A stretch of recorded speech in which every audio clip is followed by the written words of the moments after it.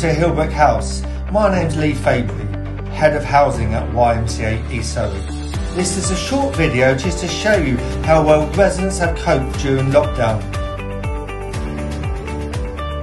This year has been tough on our residents, with high levels of anxiety amongst many. Residents stopped going to college, some stopped employment, and their whole routine changed.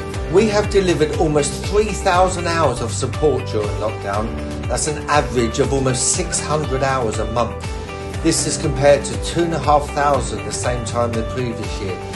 Between April and August this year, we have received 248 referrals. That's an average of 48 per month.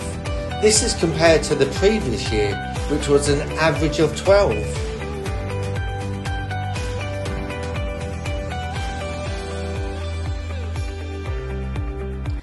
I found lockdown really tough because I had to stop college.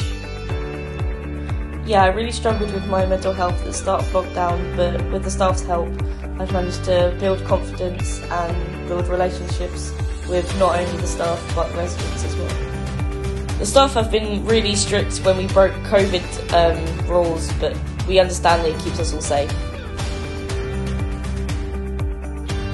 Last month, with the help of the staff, I managed to get back to college, which has helped a lot with my routine and my confidence.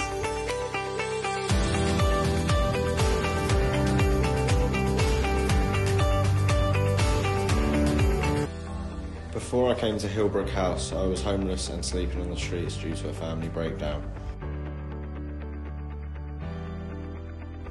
I have regular meetings with my key worker who has supported me with my challenging emotions, and Y-Focus has also helped me with my social skills and budgeting.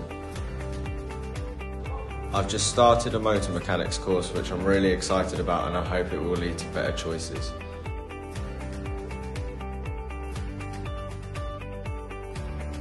In September, we were fortunate enough to take a group of Y-Focus residents camping.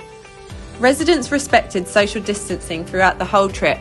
They were able to have fun, work as a team, and enjoy the sunshine.